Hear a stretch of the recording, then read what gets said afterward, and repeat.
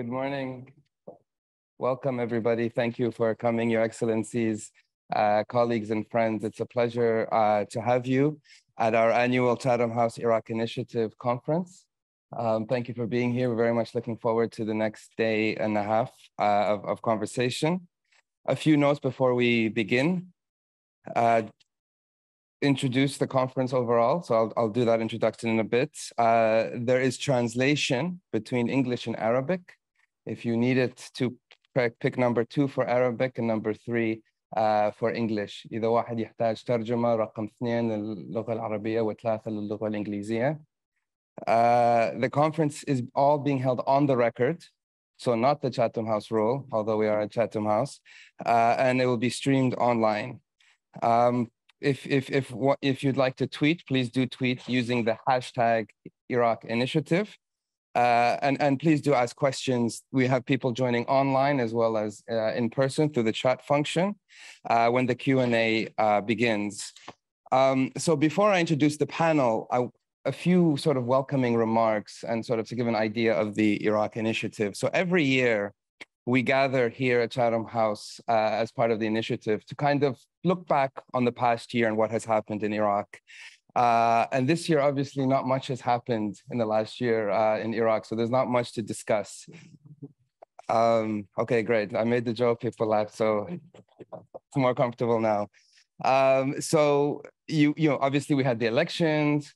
We had a winner, we had a protest, and somehow in between they reversed roles, and now you have another winner and others protesting. So we're here to try and make sense of the political, economic, security, social trajectory of the country.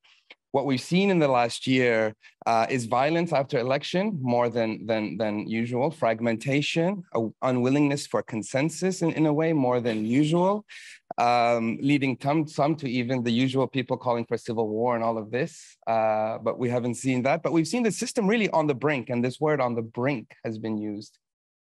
But at the same time, it's come back. And we're sat here 1 year later, and like we always say at this conference, there's a certain resiliency to the system. There's a prime minister, there's a government that seems to be moving forward in the short term. Our role in the Iraq Initiative is to look at the short term, but also to understand some of the medium and longer term trajectories to this. So although there is now a new government, although things seem to be moving ahead, where are we on the bigger socio-economic problems? Where are we on the bigger issues? And if you look at the panels today, we're really trying to look at not just the short term, but the medium and long-term implications of the demographics, youth, gender, and obviously the elephant in the room always, corruption. And so that is the role of the Iraq Initiative, to look at state building, not just when it's sort of in crisis, but when it's in crisis every day for Iraqi, in conflict every day we see for Iraqis, whether it's in the healthcare sector, as some of us saw yesterday, or any other sector. So without further ado, and thank you to Crescent Petroleum and UCL and Suwaidi's for their support of the initiative, which allows us to really do the research that we've done, looking at issues like politically sanctioned corruption, doing deep dives into some of the movements, the Sadrist movement and other movements, surveys, and our work will be available for everyone. Okay, that's enough. Otherwise, Toby will tell me I'm speaking for too long. So I'll get to the panel now. To introduce the speakers on the panel, very, very delighted to have this in the beginning to kind of give a broader view of where we are politically in Iraq. Beginning with Dr. Ziya al-Asadi, who is an Iraqi politician and academic, and was head of the al-Ihrar parliament between 2014 and 2018. Sadly, Dr. Abbas al-Amri, who is joining us on Zoom, got his visa today. And sadly, the planes aren't fast enough to transport him in time for this. So we missed him by a day, but we're very delighted to have him join, thanks to technology online. Abbas al-Amri is a senior political advisor in the Iraqi parliament. He's also the Secretary General of the Shia Coordination Framework and the State Administration Coalition, Idarat al-Dawla, which recently has formed the government. Then we have Marcin, Dr. Marcin Shamari, who is a research fellow at the Middle East Initiative at the Belfer Center for Science and International Affairs with the Harvard Kennedy School. And she is working on her book project, A Century of the Iraqi Hawza, How Clerics Shape Protest and Politics in Modern Day Iraq. And last but not least, someone very familiar to this room and to Iraqi politics over the year, Professor Toby Dodge, is professor in the Department of International Relations, where he's deputy head of the department, PhD in research, and also the Kuwait professor and director of the Kuwait program at the Middle East Center. So the way we'll do this is I'll ask an initial question, and each of the participants will have 5 minutes to give their perspective on this. It's sort of where they see Iraq, what their work is, what their job is on Iraq, and then we'll have a conversation online and in person. So my first question is to Dr. Abbas. Dr. Abbas, as part of the coordination framework, as a Secretary General, we now finally have a new government. It seems like things are moving forward after 1 year of political stalemate. How do you see the prospects of this government? Has there been a resolution to Iraq's political paralysis from this government? Or how do you view the political fragmentation today from your perspective?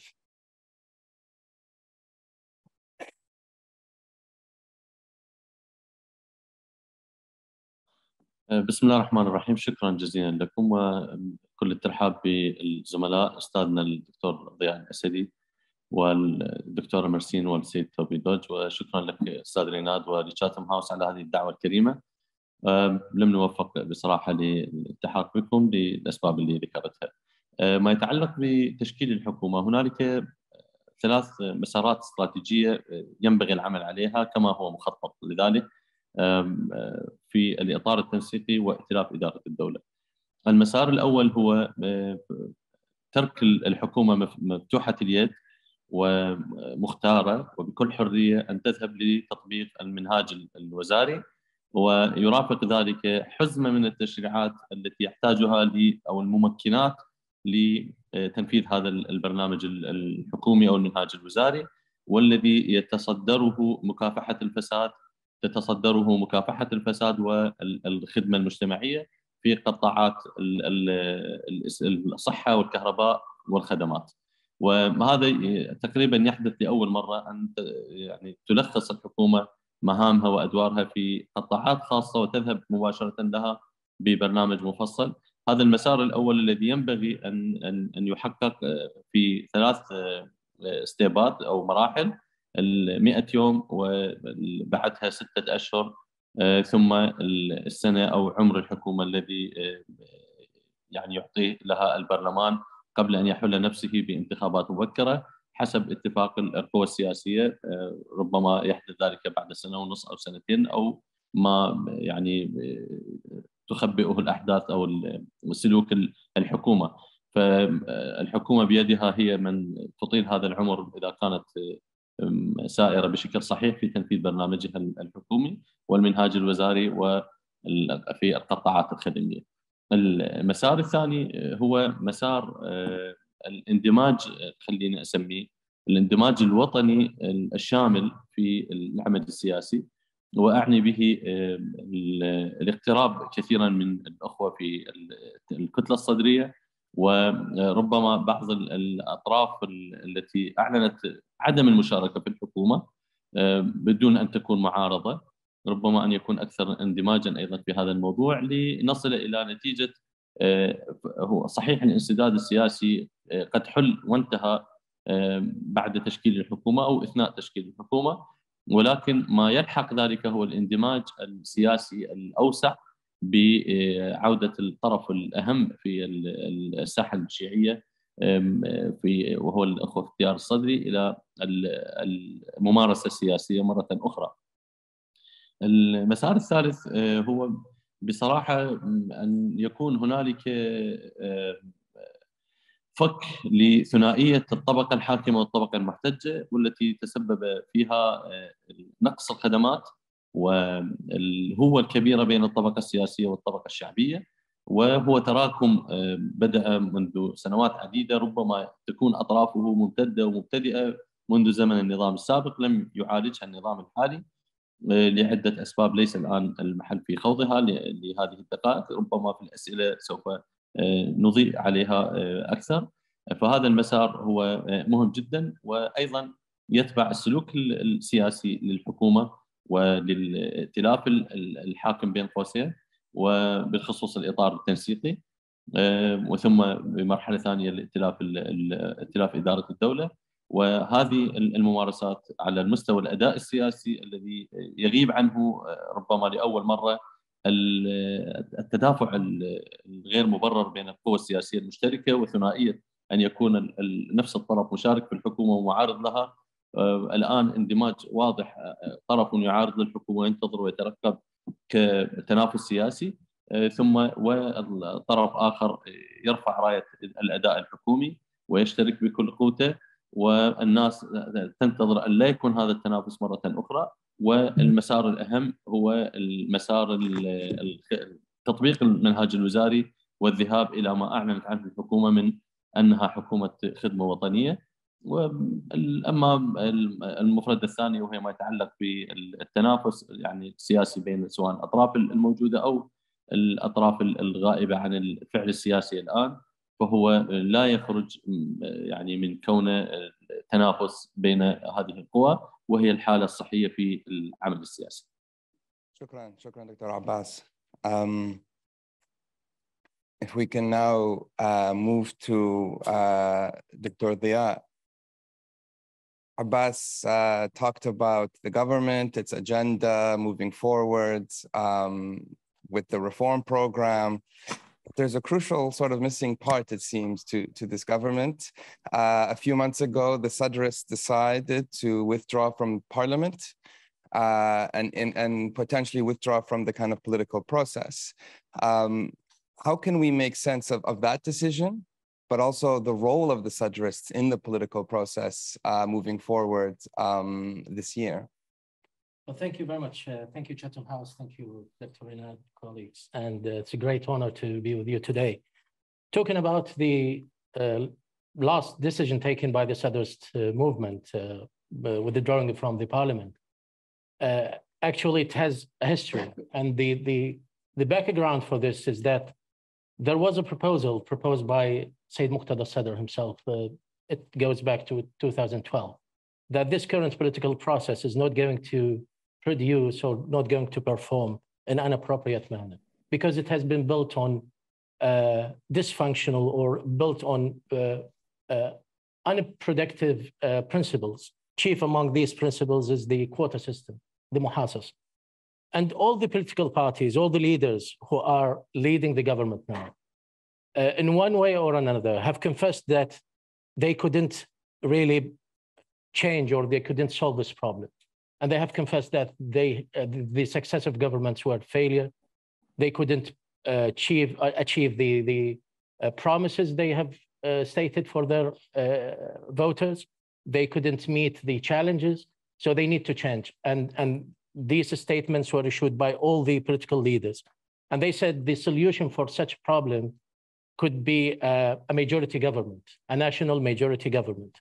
And they also said that we need to introduce a new blood to the political process, a new qualified people, not politicians, not partisans, not people who are affiliated with political parties who will be protected by their parties if they fail. So Sayyid Muqtada al-Sadr took all these statements and confessions and turned them into a program. And in this program, he also insisted on changing the political process into a more productive one, namely the national majority government. So when the Sadrist movement won the majority of seats, 73 seats, they decided to form the government on this basis. And they said that the first thing we are going to do is to eradicate this quota system, to change the quota system. Because this very system, this very principle deepened the sectarian and the ethnic divisions in the Iraqi society. So long as the government is based on these divisions, then keeping them rolling is going to deepen the differences and the controversies, whatever, between the components of the Iraqi society. So we need to change this principle.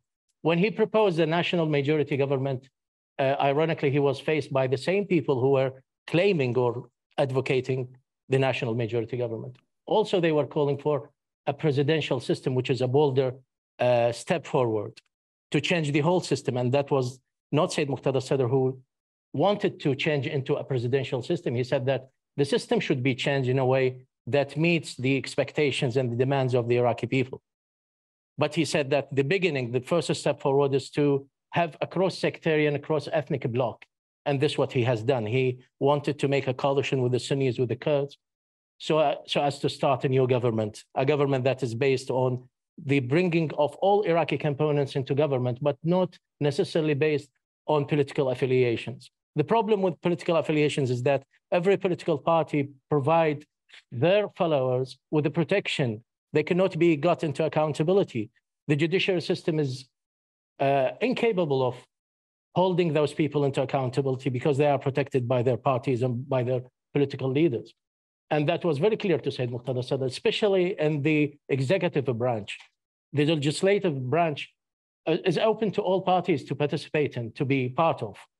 And they can perform either as the majority government or the opposition part of the government. But in the executive branch, there should be some power gained by being independent to a certain degree and professional and qualified and being also held into accountability if the given minister or official fails to meet the expectations or to achieve the promises they have already stated. So that was the main purpose of the national majority government proposed by Sayyid Muqtada al-Sadr after winning the elections. And everybody knows that there was, resistance to this kind of government because clearly it threatens the existence of certain political parties and leaders. And it posed certain existential problems for these parties that relied heavily on such divisions, on such, differences between the Iraqi components. These parties that profited from the quota or the proportionate government, these parties that benefited from the whole situation since 2003, it would be very difficult for them to give away all these gains and to start a new phase of political practice that is unknown to most of them, that is really challenging to everybody. So that was the step taken by Sayyid Muqtada al-Sadr. Whether or not he is going to keep the same position, I think it is very clear his not being part of this government is an indicator that he doesn't want to be part of such process. He doesn't want to be part of the same problems that people were suffering from, that people were complaining from, including the current political leaders. What is he planning for? I think the principles were clearly stated, several times after the winning of the elections and then on different occasions, that he wants to establish an Iraqi government that is not linked to any regional or international power, a supreme Iraqi government, a sovereign Iraqi government that can solve its problem starting from inside Iraq, not from outside Iraq. That is not following the agenda of any neighboring or any international power. He knows very well that this is a big challenge. It is not an easy task to undertake, but he was capitalizing on the Iraqi people, including the Tishreen movement. And unfortunately, we have all seen that Tishreen movement was not unified. They were divided among themselves. Clearly, after some of their members won the elections, the same leaders of Tishreen movement condemned their positions and stated that they don't belong to Tishreen movement because they did not represent their demands and their slogans. Sayyid Muqtada al-Sadr was capitalizing on this popular and this support, this kind of support that is given by people, but also the long-term, the strategic view for a new Iraq, the strategic view for a process that is different from the 2003 process, from its consequences we are still suffering now. Thank you, Doctor. And certainly it would be great to get back to the idea of maybe the question of opposition and what opposition may look like if that is the case. But first, to turn it over to Dr. Marcin, Dia is speaking about the Sadrs really not thinking that this system, this political system on such bad foundations can be reformed. But now we have a new government, which is claiming that it will try to reform and to try to listen to some of the demands of the street, demands of Tishreen and demands of protesters. How do you view this new government, its relationship to some of the bigger structural problems? Will it be able to sort of move forward on reform? Question, thank you. It's an easy question for the morning. I mean, thank you for having an easy question for the morning. Thank you everyone for being here. Thank you to Chatham House for hosting us. I'll start by saying that when it comes to reform, there's many ways to think about it. And, you know, as anyone, I've lived in Iraq for the last 2 years, and as anyone who lives there realizes, there's different levels of reform that the public would like to see. And I think every prime minister that comes in Iraq has a more difficult time than the one previous to him, simply because of the poor performance of the government over the years and the accumulated grievances of the Iraqi people. And so it becomes difficult, even more difficult with every time to get the public galvanized behind a reform movement. So in the case of any prime minister seeking reform in Iraq, they will have to balance two things. The first is public support and public appetite for a particular type of reform. And the second is the counteracting pressures of the political elite against the reform. When it comes to the public support for the reform, it's really important for two reasons. The public holds any elite and any politician accountable in two ways. At the end of the day, Iraq still has elections. I know there's a lot of debate about the state of democratization, backslide into authoritarianism, all these things. But at the end of the day, we do have elections, and politicians will care about their electability when the time comes for that.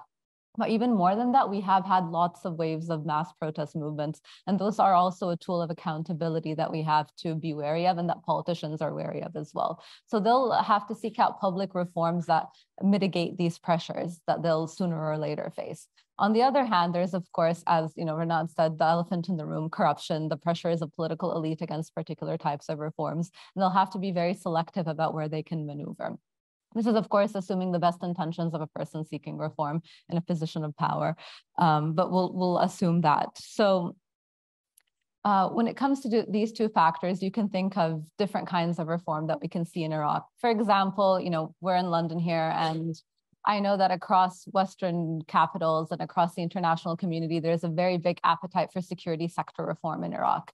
Amongst the civil society activists in Iraq, a lot of whom have been killed in protest movements, there's a lot of appetite for that as well. At the same time, it's not the highest demand of the everyday Iraqi, and it's the one that will get a lot of pushback from different political sides. So it might not be the best direction that a new leader can tackle. Another kind of reform that can happen in Iraq is public sector reform, and that's something that many people have written about, many people have talked of. Former Finance Minister Ali Allawi has basically dedicated his entire point of service to this. And this is really difficult because this is one of the sectors of reform where there is no public appetite because it goes against the short-term interests of people, and there is no political elite appetite because it goes against patronage networks. And so you have something that's very hard to accomplish either way. I think maybe one of the more manageable areas of reform would be something like a service sector reform. Iraqis' main grievances, when we're talking about the public, are about the bad services that they have to face: the poor education, poor healthcare, poor electricity, poor water. And I think because of how much public support there is for reforming something in this capacity, and the way in which that a leader can actually maneuver if they're focusing and tunnel visioning on one particular subset of reform, this one might be the not easy to accomplish, but the one that may be more likely to be accomplished than the others. Of course, there's other aspects of being able to reform. We can say that Prime Minister Sudani currently has something that his predecessor lacked, which is some support in parliament. But at the same time, even his predecessor, Kadhimi, who didn't have a political party, seemed beholden to political parties. So someone who is more closely tied to political parties like Sudani will have at least an equally difficult task in doing so. That being said, I don't think reform is impossible. I think with mounting pressures of everyday Iraqis, particularly with the very visible climate change, might galvanize political leadership to work on this. Thank you, Marcin. And turning it over to continue the conversation you're having on reform, maybe to Toby. We're having so far on the panel, we've heard sort of all sides. We've heard a side that says that this government is pushing forward with a reform program. Marcin is saying that perhaps in the service sectors, there could be a way to pursue reform. But of course, others, Dia and other Sadrists may, the Sadr, sorry, and Dr. Dia may think that reform in the system as it is doesn't work. So that's the kind of spectrum we're hearing so far. Where do you sit on that? What are the prospects for reform in this new government? And how does that sit into your reading of the resiliency of the system more generally? Okay, well, thanks. Firstly, like everyone else, I should thank the Iraq Initiative for the invitation. But I also think, as we see with the crowded hall full of old friends and experts on Iraq, I think the Iraq Initiative should be praised for putting this annual conference on the map each year and bringing such a rich group of analysts together. And it's a pleasure to be on the platform with Dr. Marcin, Dr. Dia, Dr. Abbas, all old friends. And let me start off by disagreeing with all of them, so I can be across the board. I think, and I celebrate Dr. Marcin's optimism, something on Iraq I admittedly haven't had for a long time, limited and I think constrained optimism. And I think the point is central to what Dr. Dia said, that the system itself constrains reform. As we've seen with the creation of the Sudani government, the apportioning, the pulling apart of the ministries, them awarding as fiefdoms to political parties, as we've seen since 2005. I think the resilience of this system is that it rewards, co-opts, and corrupts in equal measure. So Marcin is exactly right to highlight security sector, to service sector reform, electricity and water. But those of us sadly old enough to have been studying Iraq since 2003 remember repeatedly the energy, the hope of each government and the focus on electricity and water. And then the question becomes, why, if anything, is the Ministry of Electricity even worse than it was? Because it's such a cash cow, one of the largest budgets in the cabinet. It's been fought over and then recolonized by competing parties. And with all due respect to my old friend Dr. Dia, the Sadrists have been a central player in that, controlling in the previous government between a third and a half of the national budget. So when we point at those demanding reform and those intriguingly absenting themselves, at least from the formal government, if not the informal, and their domination of the commanding heights of the civil service, we then see it's revealed that the elite pact at the center of this government is both incredibly destructive. If we see what government after government has failed to achieve, we can blame it quite straightforwardly on the system, the apportioning, the dividing of government, but also the corruption that gives direct rise to. So we celebrate I would celebrate the appointment of Dr. Sudani, the breakthrough, but I would say what's left are a series of questions surrounding the resilience. There has been a major shift after Tishrin, where violence, as you were saying, Renad, has become once again become a central currency in the system. The violence surrounding the election result when first declared in November, then the violence of the 29th of August, which ironically may have acted as a trigger for government formation. But overpinning all that, overshadowing all that, Marcin quite rightly says that mass protest acts as a pressure for reform, but those mass protesters paid a hell of a price. They were murdered, hunted down and murdered by arms of the state, but also arms of the non-state. And I think when we look at the current government and those who've chosen not to be in it, both of which, there's clear evidence, were responsible for the suppression of the largest popular protest movement probably since the creation of Iraq, and certainly since 2003. So violence has become a dominant currency in the system, which I think is very worrying.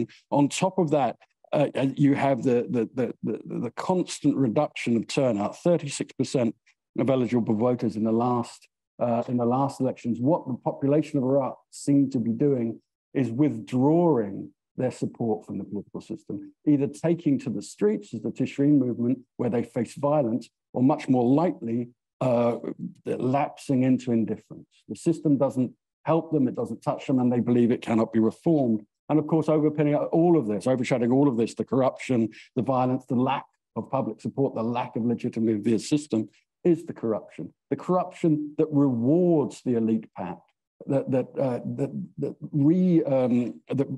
diverts state resources into the economic offices of the major parties as a price for taking part.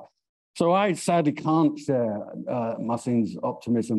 I think she's right to focus on service sector reform, but I doubt, but I would identify the lack of success in that. The service sector reform, especially electricity and water, have been the focus of every government since regime change. And yet still, outrageously, in a country so well endowed with oil, the population still aren't getting enough electricity or enough water as a direct result of the corruption at the core of the political system.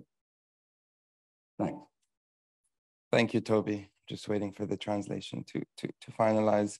I encourage everyone to ask questions online, or we're going to begin in person as well as people. I can start collecting some names, but before that, I want to maybe go back to Dr. Abbas, having heard this conversation, but also your role in, as the Secretary General of the Coordination Framework.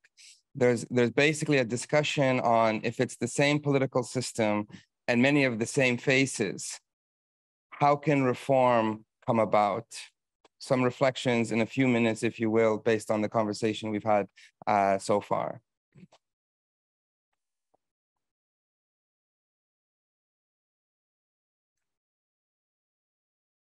We don't hear. No, mute.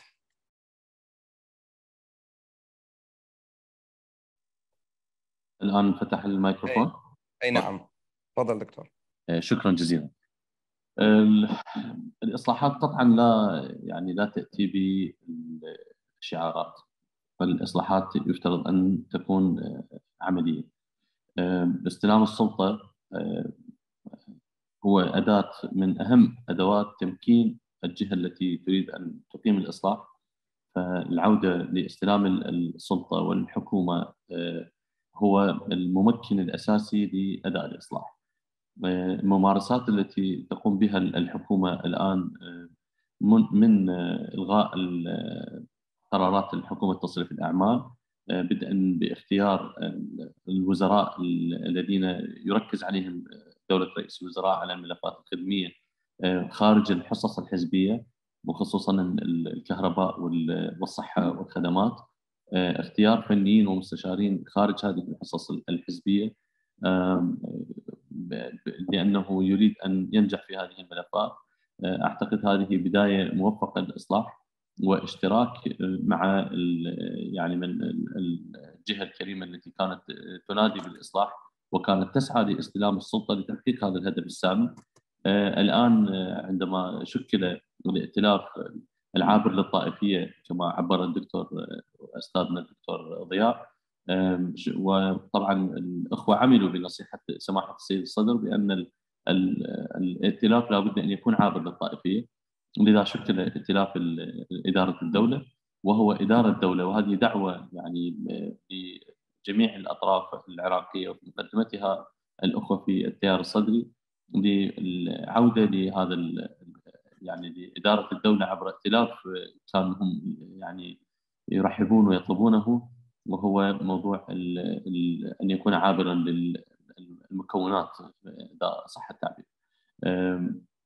ما يتعلق بالإصلاحات، أعتقد أننا سوف نجد دعما جماهيريا إذا استمرت الحكومة بهذا المنحى، وقطعا الإصلاحات تبدأ في المناطق الفاسدة. المناطق الفاسدة هي القطاعات الخدمية بالتحديد. لذا عندما يرى الناس هنالك تحدي لهذه الأوكار والدبابير التي توغلت وتوحشت منذ زمن كبير، سوف نجد يعني تكاملا شعبيا حكوميا وحتى نخبويا مع الأداء والسلوك الحكومة من أجل تحقيق الإصلاح الذي يطلبه من هو في السلطة ومن هو في المعارضة ومن هو صديق لنا من خارج أسوار العراق. لذا أعتقد أن الإصلاح يبدأ من هذه المنطقة. شكرا جزيلا. Dr. Dia, Toby raised a point, which, you know, this concept of opposition and the Sadrist opposing the system and seeing it, as you mentioned, as a problem in itself. But the Sadrists have been part of the system as well. So maybe do you want to reflect or respond to that point or any other points in the conversation? Well, thank you very much, Dr. Rinad. Actually, this is the very point I wanted to discuss that was raised by Toby. And Toby knows better than many people that it is true the Sadrs were part of the successive governments, but in all stages, in all different points, Sayyid Muqtada al-Sadr issues different instructions to his ministers to withdraw from the government at a certain point. When Mr. al-Maliki started to complain against the ministers in his cabinet and his incapability or inability to perform because of the demands put by political parties, there were instructions issued by Sayyid Muqtada al-Sadr to all his ministers to resign and leave the cabinet for Mr. al-Maliki, to choose the people who he can rely upon in order to achieve the objectives of his program. The same thing happened with Dr. Haidar al-Abadi, and the same thing happened in all different stages. Whenever there is a complaint by the prime minister or by the cabinet that because of the distribution of portfolios along partisan or whatever lines, the decisive decision or the decision taken by Sayyid Muqtada al-Sadr is that we have to step aside, we have to leave the government working so as to be held accountable. And that was the very answer to this question or to this issue. And although the Sadrs were also part of the parliament, but they were part of a coalition. And I think in 2010, they left the national coalition, the Shia national coalition, in order to seek a more pro-sectarian coalition, even in the parliament that was not just in the executive branch. They wanted to have coalitions along national lines, even in the parliament. So that was not considered or was not seen by observers as a credit to Sayyid Muqtada al-Sadr when he took certain very hard decisions at that time. For the distribution of ministries, with all respect to my colleague, Dr. Abbas al-Amiri, I think even this government has also relied on the points, the system of points that was used in the previous governments. So every party has certain points according to the number of seats in the parliament. And in accordance with these points, the party gets a portfolio or a ministry in the cabinet. So nothing has changed. And even those, whether technocrats or whether qualified ministers that were chosen by the prime minister, I think they belong to certain political parties, or if not, they are part of the political party, at least they have certain agreements with the political parties that they have chosen them. And I have names, I can say these names, but everybody knows that the system has not changed. It's on the record. Yeah, I mean, it is not something hidden. Everybody knows that all the ministers in this cabinet, if they are not directly belong to political parties, they have been brought by political parties after certain agreements. So, I mean, to be honest, in order to find solutions for the chronic problems of Iraq, we are not actually dealing with the main malady, with the main problem. We are trying to deal with the symptoms, and dealing with the symptoms or trying to fix the symptoms is not going to have any consequence. It's not going to bring about any change in the political process. We are paying blood, we are paying money, we are paying all the, all the efforts that have been done in order to solve these problems without gaining any change. So we have to be clear, we have to be honest about this.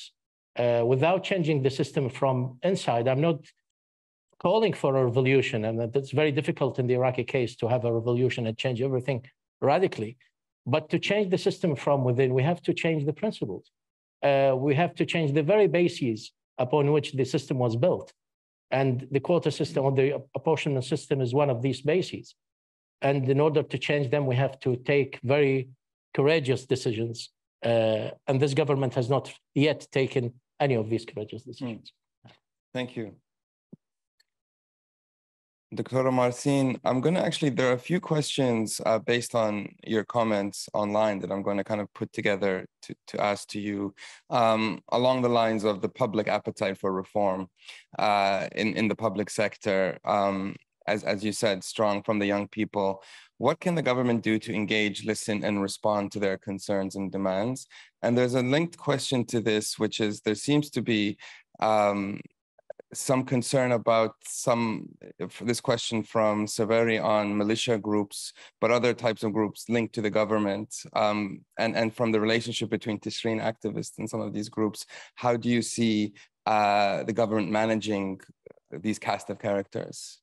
This question is almost asking me to prescribe a route for the government to follow in order to yes. Actually, it's good we have a few people maybe who will be close to the government, which may need your 6 months. A solid answer on that. Yes, I would need 6 months to give a solid answer on that, but I can reflect a bit on some of the things we've talked about with regards to reform, and particularly you said security sector reform is what they're interested in. Mm-hmm. So I think I'll preface all this by going back to what Toby was talking about with regards to my optimism, cautious optimism. I'd say that this really is not a result of my optimistic nature, but more a result of being Iraqi. And I see a lot of Iraqis in the room. And at the end of the day, I think given the choice between revolution and reform, we'd all prefer reform because we all know I don't think anyone wants to see their family have to live through a revolution when we see human history really showing us that revolutions are rarely successful and almost always bloody. So this isn't from my faith in an electoral system. It's not my faith in a government, but it's really from the fact that I really would not like to see violence in Iraq. And I remember when violence almost happened in late August this year. From the outside, a civil war in Iraq looked like an interesting phenomenon to be studied, but from the inside, it was disrupted schooling for a generation of kids who have already had disrupted schooling. It was, potential deaths for people who had already lived through civil war, through ISIS. And so we want to avoid it at all costs. And so that being said, reforms, some of them are so difficult to be almost impossible. And I think the issue with the security sector reform is that it's based on this idea that a state should have a monopoly on violence that everyone is suddenly talking about. It used to be only political scientists who defined a state this way. And now everyone is trying to define a state in this way. And I think perhaps Iraq is at a transition stage in which we can't achieve this monopoly on violence in the next 5 years without risking mayhem and revolution and chaos and war. And this is, particularly sad because a lot of that has to do with seeking justice for some of the activists who were killed. But at this point, I think it's important to also try to prioritize what can be done just in order to ensure that the everyday life of Iraqis is as stable as it can possibly get. And so I don't have, a recommendation for how to achieve a monopoly on violence, because from what I've seen, in human history, achieving that requires a lot of blood. And so it may have to be put on pause to let more natural processes run their course. I think a country that has a higher standard of living, better education, will naturally be reformist and will create a cadre of youth who are able to go on in the future and to enact those reforms from within. I don't think it is I don't think it's optimistic of me to say that that can happen, because we have seen it happen. So, I mean, the Tishreen movement is very unwieldy. There's so many different actors, but at the end of the day, they did achieve an astounding success in parliament. And I think because of the events of the last year, we've forgotten that. And it's very detrimental to them, because I think a lot of their possible constituents and their voters have forgotten that as well. But there is an appetite. There is debates over a vision for Iraq that are happening amongst Iraqi activists who would be more qualified to speak about their vision than I would. And I think what we should do is focus on nurturing that, perhaps, you know, not in the best environment, but in the best environment possible in a very difficult situation. So I hope that answers the questions. Thank you. And we have a lot of questions, but very briefly, Toby, Marcin, Dr. Marcin is saying revolution, you know, Iraqis don't want it, but they want reform. Very briefly, is there any way you see moving forward through incremental reform?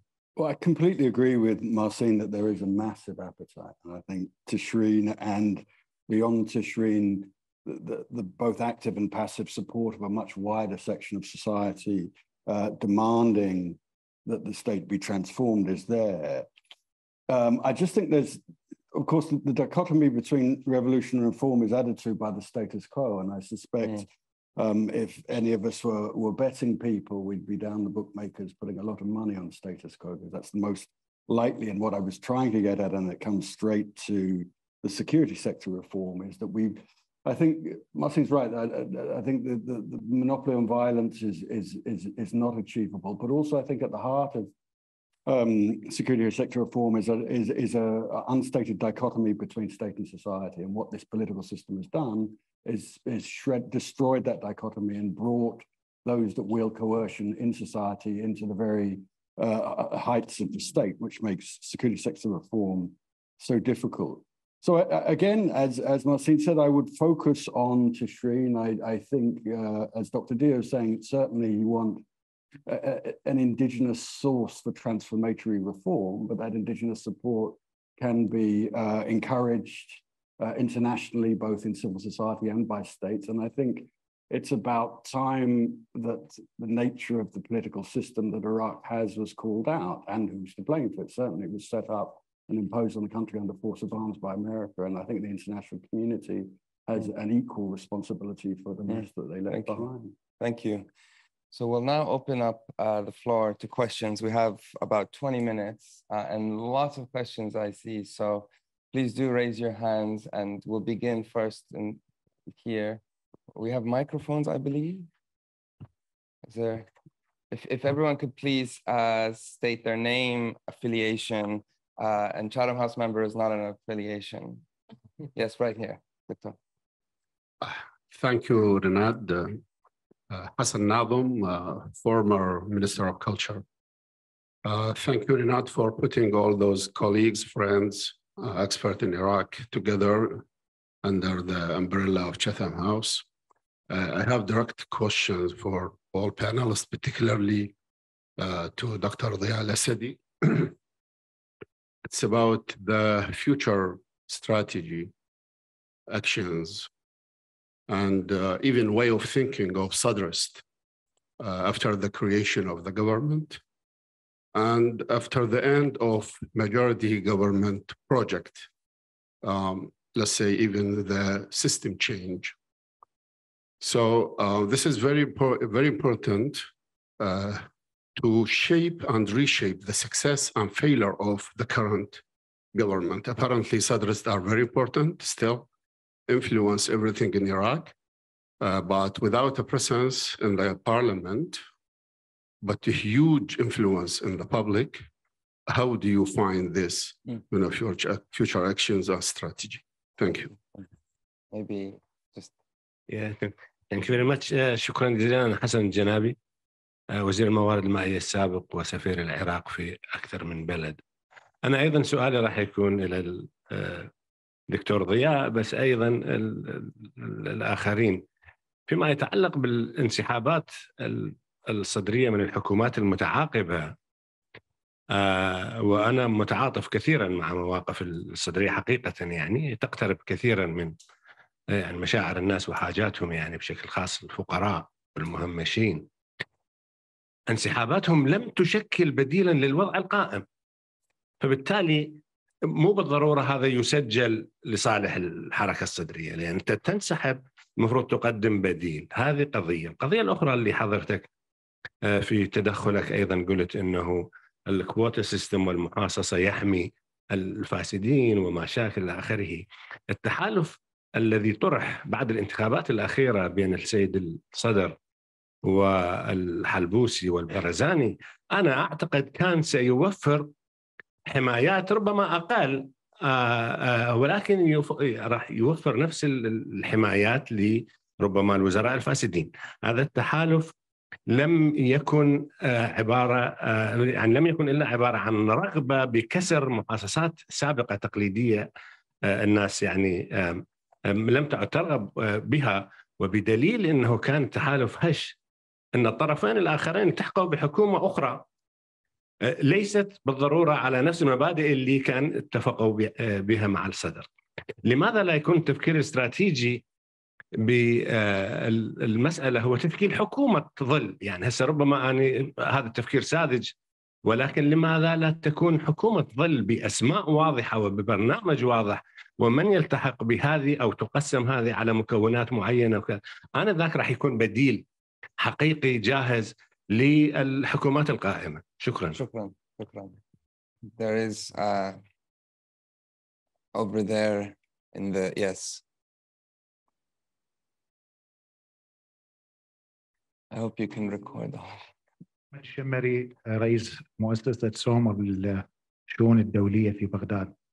سؤالي للأخ دكتور عباس العامري، توصف حكومة السيد السوداني بأنها ذات خبرة محدودة في مجال السياسة الخارجية، فكيف يمكن للحكومة أن تحل هذه المشكلة، وكيف يمكن للإطار التنسيقي اللي اليوم يمثل الشيعة في الحكومة، الأغلبية الشيعية في الحكومة، أن يحل مشكلته في التواصل مع المجتمع الدولي اللي سببت سابقا كثير من المشاكل؟ شكرا جزيلا. شكرا دكتور. One question here. Here, right here. Is there, sorry. Okay, you have the power, you have the microphone. What can I do? I don't have. Thank you. My name is Sian Shalabi. I'm going to say it basically to Toby. Toby, I like you to comment on the legitimacy of the election. Let me put it in figures. People sitting in the parliament before the Sadris actually left it, they represented 16% of the total eligible voters. 16%, I repeat. Okay? With that number, the United Nations endorsed that and classified the election as a success. How can you rule a country with everyone sitting in parliament that's opposition and like to be representative of the people that can actually perform for the benefit of the people?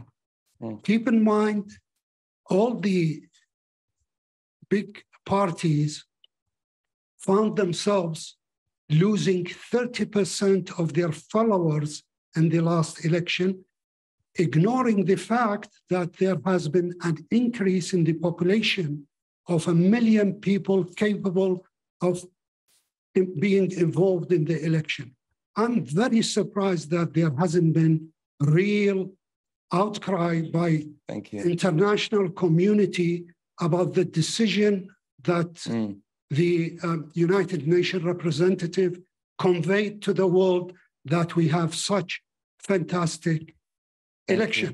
Thank you for the question. Thank you. We have just 2 questions here, and if the microphone can somehow. Yes, now you have to give up your power. Thank you for your question. Thank you. Yes, Yanar Muhammad, Organization of Women's Freedom in Iraq. I have a few questions for the panelists.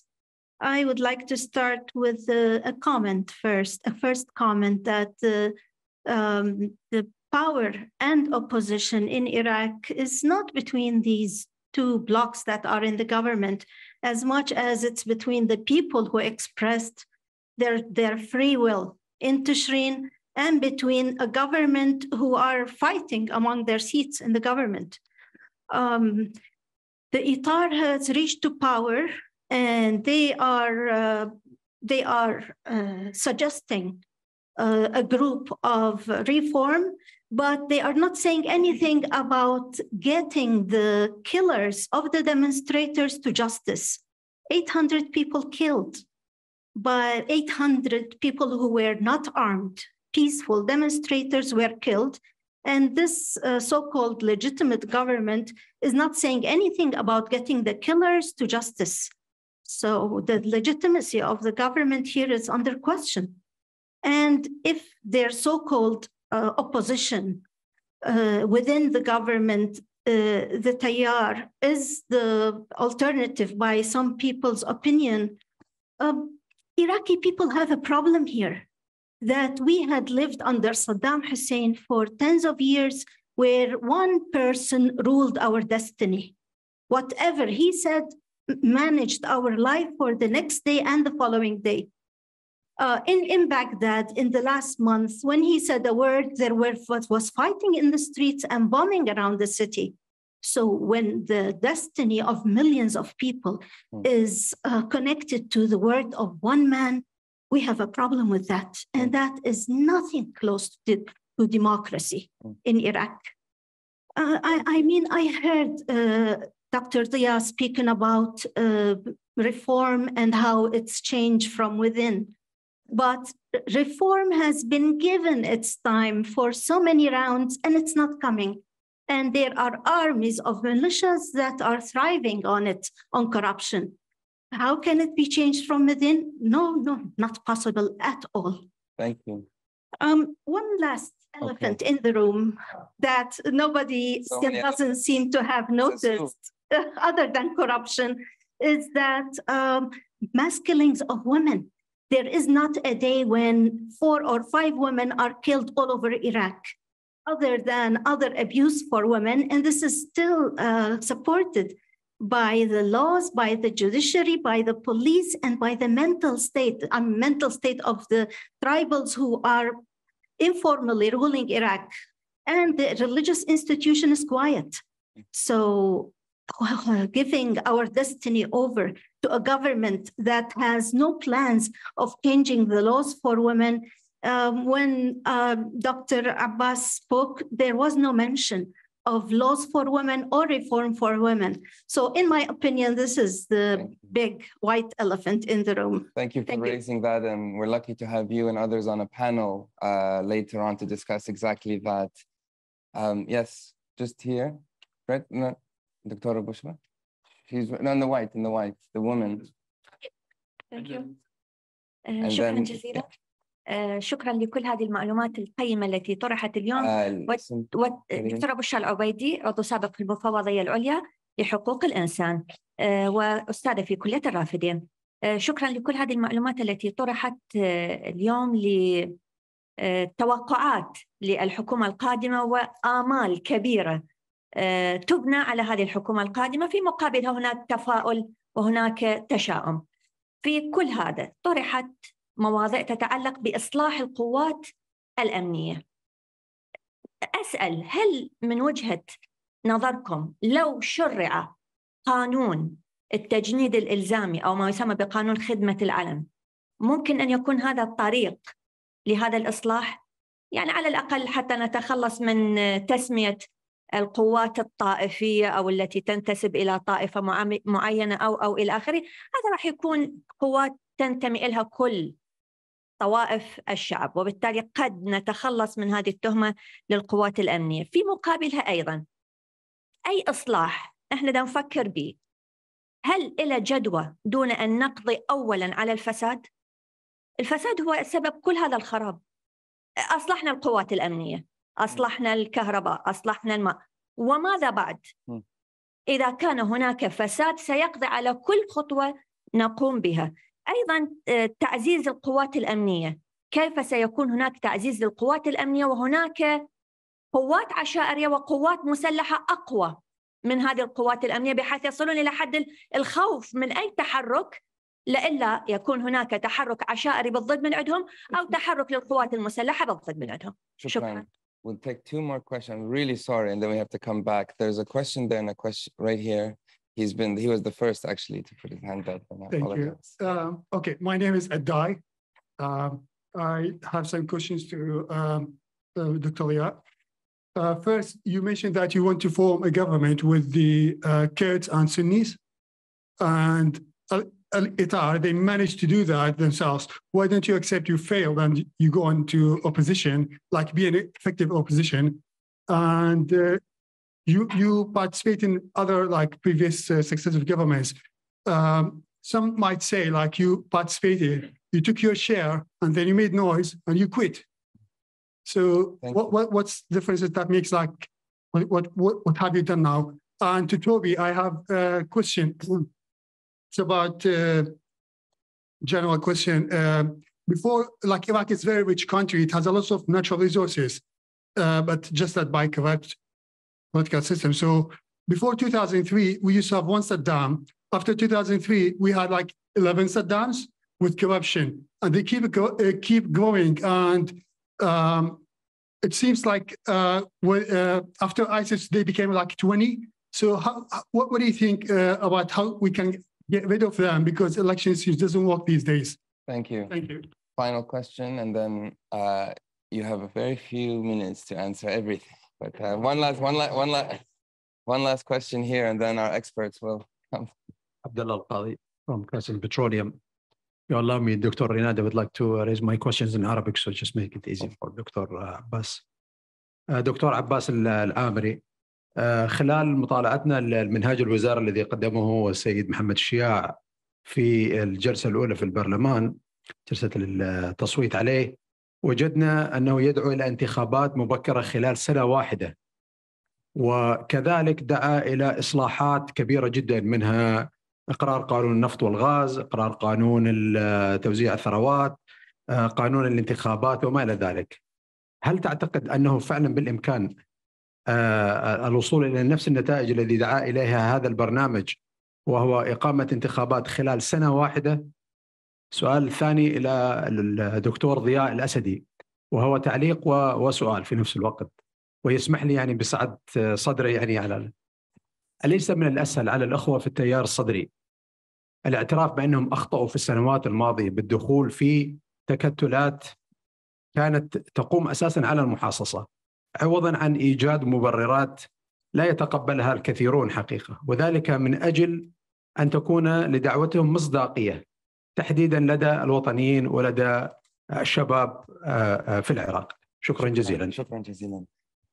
We have, I'm so sorry for the many questions, but hopefully over the break, the speakers will be there to continue. But if we can now go back, each speaker has 2 minutes to answer all of the questions and summarize, that would be great. Let's go in the order that we started. So we begin with Dr. Abbas.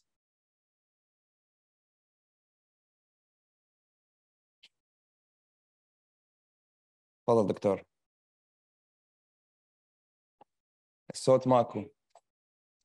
الميوت. ما يتعلق بسم الله الرحمن الرحيم، ما يتعلق بجواب الدكتور محمد الشمري، وهو السؤال الاساسي اللي ممكن ان نجيب عليه، وهو ان العلاقات الدوليه للعراق كانت مبنيه على 3 أشياء. الاول تقديرات خاطئه من قبل الدول الاخرى التي يريد العراق ان ينفتح عليها، او هي تريد ان تؤسس علاقات مع العراق، وتقديرات خاطئه واحكام مسبقه ربما امتدت لحقبه ما قبل نظام 2003، وارادوا ان يحشروا علاقه جديده او يفرضوا علاقه جديده بطبيعه خاصه بهم وليس للعراق تصور خاص بها. القضيه الاخرى ان العلاقات التي اراد الاخرون عقدها مع العراق او العراق اراد ان يشكلها اصطدمت بعقبة الصراعات الدولية والإقليمية على الساحة العراقية، والتي تعتبر ساحة يعني طاقة بالدرجة الأولى. الخطأ أو القضية الثالثة هو خطأ التقديرات الاستراتيجية من قبل الفاعل السياسي العراقي الذي كان على رأس منظومة أو مؤسسة العلاقات الخارجية، سواء رئيس للوزراء أو مسؤولا عن العلاقة الخارجية. اختلطت هذه الأشياء الثلاثة وكونت علاقات مشوشة لم تكن مستقرة، لذلك لم تحقق مصالح. كان هنالك خلط كبير بين المصالح وما غيرها، المصالح التي يراد أن تصمم على شكل البيئة الدولية وهي المصالح المتبادلة، والمصالح التي كانت تفرض على العراق أو الذي أراد العراق تحقيقها لمصلحته ولم يستطع. الآن تسمية مستشار شؤون العلاقات الخارجية الدكتور فرهاد علاء الدين أتصور رسالة مهمة من السيد رئيس الوزراء بأنه يريد أن يطلع بشكل يعني حقيقي على مفردات تكوين علاقة خارجية مستقرة مبنية على المصالح المتبادلة، وكذلك يريد العراق أن يستثمر ذلك من أجل استقراره أولا وتحقيق المصالح، خصوصا مصالح أوروبا التي تنتهبها الحرب الأوكرانية الروسية وتلقي بظلالها عليه. الآن العراق يضع سيناريوهات للعلاقات، وبمعزل طبعا تعرفون أن العراق الآن يصطدم بمشكلة التهديدات على حدوده من مجموعة من الدول المجاورة. هذه أيضا يراد أن تصفر حتى تنشأ من بعد تصوير هذه التهديدات علاقات مبنية على أساس المصالح المشتركة. أما ما تفضلت به السيدة الفاضلة أن العراق لم نجد هنالك تشريعات تخص المرأة، كل المنهاج الوزاري، والسؤال السيد الأخير أيضا عن المنهاج الوزاري وكيف يتم الإصلاح فيه. هنالك لجنة من الخبراء قام دولة رئيس الوزراء بتشكيلها لمقابلة المنهاج الوزاري بممكنات تشريعية، والآن يوجد جرد لكل القوانين التي تسهل إقامة يعني تسهيل تنفيذ المنهاج الوزاري، وهنالك تايم تيبل لأهم هذه القوانين. والشيء الأخير الذي أحب أن أضيفه أن هنالك لجنة برلمانية حكومية الحكومية ترأسها دولة رئيس الوزراء، والنيابية ترأسها سيادة رئيس مجلس النواب. هي تقوم بمتابعة أسبوعية، تقدم تقريرا أسبوعيا عن مفردات تنفيذ المنهاج الحكومي، خصوصا فيما يتعلق بالاستقرار الأمني، مكافحة الفساد أولا والاستقرار الأمني ثانيا. شكرا دكتور. دكتور ضياء. Thank you very much. Dr. Hassan Nadhim raised the question, the future and strategy of the Sadr's movement. Actually, this question can only be addressed to Sayyid Muqtada al-Sadr because he's the leader of the Sadr's movement. And nobody is authorized now to talk on behalf of Sayyid Muqtada al-Sadr because the political commission and all these offices were closed down. I'm not talking on behalf of the movement now, but I'm a member of this movement. So I can say that the future is based on the way the political formula is going to be drawn, whether by the current political parties or by any players. He is more concerned about, how the future can be achieved by a political system that meets the aspirations of people. And in his mind, the current political system will never meet the aspirations of people and will never face the challenges that the country is facing. There was just one question. And the question of Dr. Hassan Janabi was in Arabic, so I'll address the question in Arabic. الانسحابات أملتها بعض القضايا. حقيقة هناك جانب عادة ما يغفل في التعاطي مع موقف سماحة السيد من العملية السياسية، وهو أن السيد مقتدى الصدر فضلا عن كونه قائد وزعيم اجتماعي وسياسي وزعيم ديني، وهو ينظر إلى القضايا في أحيان كثيرة من وجهة نظر دينية، بمعنى أنه يقيس القضايا، يقيس الأمور، وجوده في السلطة أو خروجه من السلطة تمليها عليه العقلية الدينية التي يفكر فيها أو عن طريقها أو بها في بعض الأحيان. وكثير من الانسحابات جاءت على هذا الأساس. واحدة من الانسحابات كانت بسبب عدم رضا المرجعية الدينية في النجف الأشرف عن العملية السياسية برمتها وعن الفاعلين السياسيين، فوجد أنه من الصعب البقاء في عملية سياسية لا توفر لها المرجعية الدينية في النجف الأشرف أي غطاء شرعي، ولا يريد أن يكون في هذا الموقف، بمعنى أنه يشترك في عمل سياسي تكون المرجعية الدينية وهي الراعي الأول والأساسي للعمل السياسي في العراق غير راضية عنه. ولذلك هذه الانسحابات تمليها بعض القضايا، ومن الخطأ أن نعامل أو نتعاطى مع مواقف السيد مقتدى الصدر على أنه هو زعيم سياسي واجتماعي فقط. هناك جانب آخر وهو كونه زعيم ديني، والقرارات تؤخذ بناء على هذا الأساس. التحالف الذي حصل بين السيد مقتدى الصدر والقوى السنية والقوى الكردية حقيقة كان الغرض منه هو كسر للأطر الموجودة. التحالف اللي حصل الآن بين الإطار التنسيقي والسنة والكرد هو ليس كالتحالف الذي حصل بين السيد مقتدى الصدر والأخوة الآخرين. لماذا؟ لأن التحالف الحاصل الحالي كان بين الشيعة كقوة واحدة أولا، وجدت أولا وتوحدت أولا، ثم ذهبت إلى الطرفين السني والشيعي. ما أراده السيد مقتدى الصدر أن يكون التحالف بين الثلاثة كقوة واحدة، وكان السعي هو لكسر الأطر والقوالب التي رسمت بعد 2003، بمعنى أن هذا هو التجسيد الحقيقي للتحالف العابر للطائفية والأثنية، وهي محاولة ثانية كان قبلها التحالف مع الحزب الشيوعي والأحزاب المدنية والأحزاب العلمانية، ودخل في قائمة سائرون في الدورة النيابية الماضية. وكانت هذه المحاولة الأولى لكسر القوالب الطائفية والقومية التي أسست بعد 2003. ولذلك هذا التحالف يختلف جذريا، وهو جواب أيضا للسؤال الذي أثاره الأستاذ: ماذا يختلف تحالف السيد مقتدى الصدر، ولماذا لا ندعم هذا التحالف طالما أن السيد مقتدى الصدر أيضا تحالف مع الكرد والسنة؟ لذلك أنا أقول أن تحالفه مع الكرد والسنة يختلف تماما في مفهومه وفي تطبيقه وفي إجراءاته عن التحالف الحالي. Okay. Yeah. Okay, 2 minutes really quickly, and I will follow up with anyone personally if they have a question. So I'm going to hit 3 points, one which was not directed at me, but about voting and the UN. So Iraq adopts a voter turnout rate of not eligible voters, but people who have registered, which actually a lot of other countries do. There is actually no threshold for what makes an election viable or legitimate technically.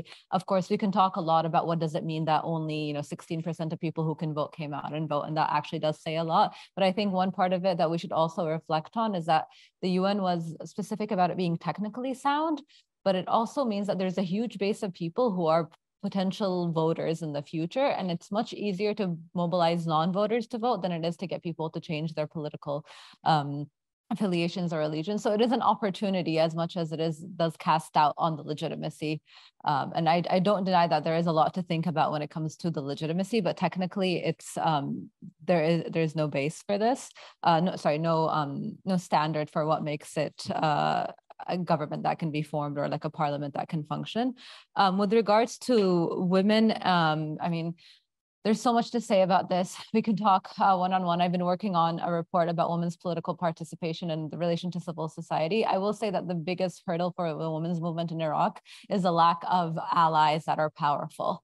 And Iraq has good basis for supporting the women's movement historically, but it hasn't really been built on for decades.